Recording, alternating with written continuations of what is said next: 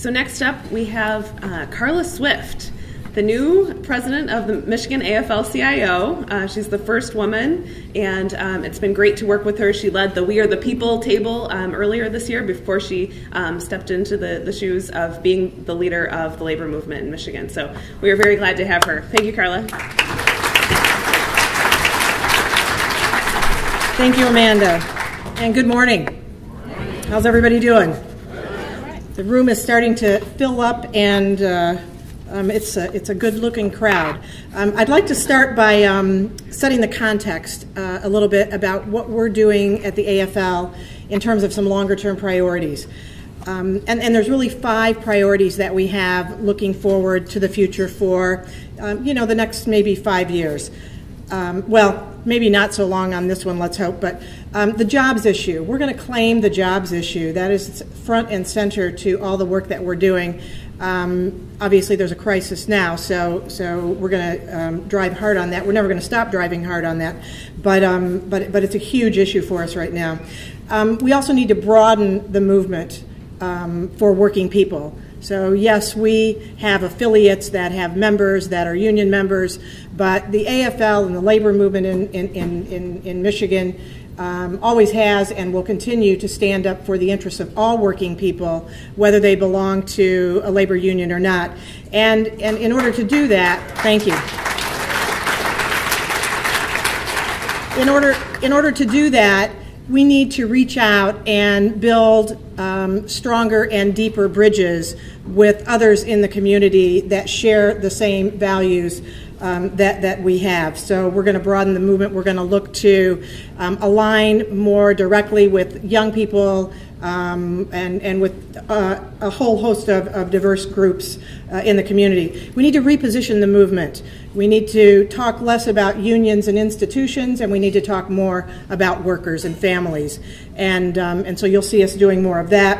We obviously need to organize. There's not enough of us in organized labor, and we need to bring in more.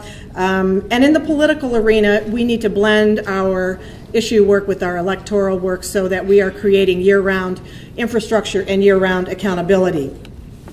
So that's the context in which we're working at the Michigan AFL-CIO.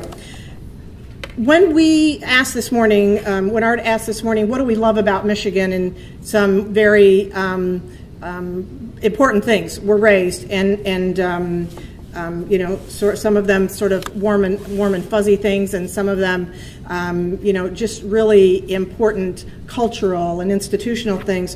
One of the things that I love about Michigan, and I think a lot of us love about Michigan, is that we've always had good jobs. We've always had, it's been a state known for a place where people can earn a living, they can buy a house, they can send their kids to college, they can retire with dignity, and that has been slipping away, obviously, over a number of years. And so at the Michigan AFL-CIO and around the country in the labor movement, as I said, the jobs issue is front and center to our priorities. We have embarked, after 12 months in Michigan, after the 2011 legislature, we have embarked on an offense that is really two-pronged. One prong is the constitutional amendment to protect collective bargaining, and I hope that everybody in this room has signed, and if they haven't, there's a table over there where you can. And if you want to help out, that would be great too, because we are we're doing a great job on signature gathering, but we want to keep running and keep pushing on this till we get to the filing deadline, because what we're doing now is not just gathering to get on the ballot. We are organizing now for an outcome, a winning outcome in the fall. So if everybody can share in that project, that would be great.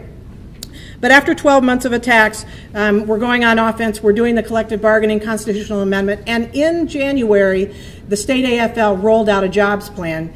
You can see it by going to the AFL-CIO website, miaflcio.org. And I want to talk a little bit about that this morning, because that is where the Michigan narrative and some very important work of the Michigan AFL-CIO intersect. And the idea of the jobs plan was to provide a platform to contrast what had been going on in Lansing and what should be going on in Lansing. Instead of education cuts and taxes on pensions, we should be instead creating jobs, and we weren't seeing any the kind of activity that we need there, and we need to hold our legislature accountable to do that. So if we could see the first slide. Is it up? Yep. Okay.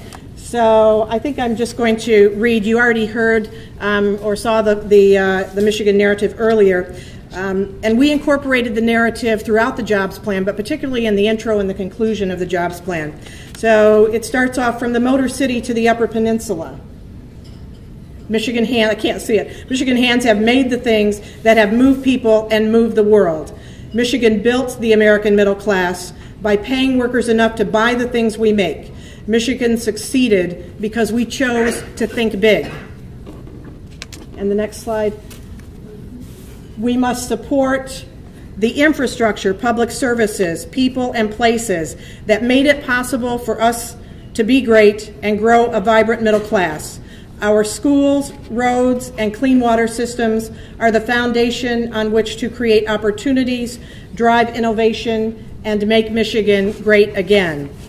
So that's sort of, that's the bookends, if you will, of the Michigan Jobs Plan. And in the middle are calls for new policies or recommitment to policies that we have left behind in the last year or so. Next slide. So the jobs plan, we came together and we worked on it together, actually, and thanks to David Holtz at Progress Michigan, Zach Pohl, who at the time was at We Are the People, and a number of other allies. And in fact, a number endorsed the jobs plan and stood with us when we rolled out the jobs plan in January. Michigan Citizen Action, Michigan League for Human Services, Blue Green Alliance, Sierra Club, Clean Water Action, Progress Michigan, America Votes, and Michigan Voices. And it is a wonderful partnership and an opportunity for collaboration that is important to all of the shared values of the organizations that are there. And it was really a recognition in this jobs plan that we need to invest in the people, places, and public structures that make our state great. And it's a roadmap for creating the good jobs that pay fair wages and build an economy that works for everyone. The next slide. And there are five priority areas, if you will, inside the jobs plan. That we need to end the tax-supported outsourcing of Michigan jobs. We're sending far too many tax dollars out of state for work that could be done in state. We need to grow 21st century clean tech jobs. We need to invest in our schools and our kids' future. Everybody knows about that. We need to rebuild crumbling infrastructure and protect workers and middle-class families. I'm not going to go into any details on that because my time is up, but I do want to just close by saying that it was not enough just to have a document and roll it out and have a press conference, because that would be like having form with no substance. Our real goal is to actually get legislation introduced that reflects these priorities that are spelled out in the jobs plan.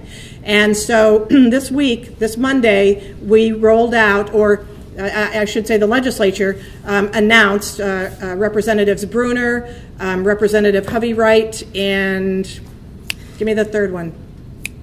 I feel like this is a Rick Perry moment when I forget my third thing. Sorry.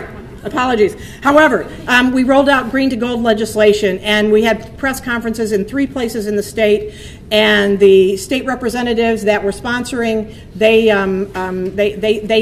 led because they're introducing the legislation, but our friends at Sierra Club and Blue Green Alliance and Clean Water Action, again, stood with us there, along with business people in the clean tech sector. So it's been a wonderful opportunity to work together and collaborate and bring some life to our values in Michigan. Thank you.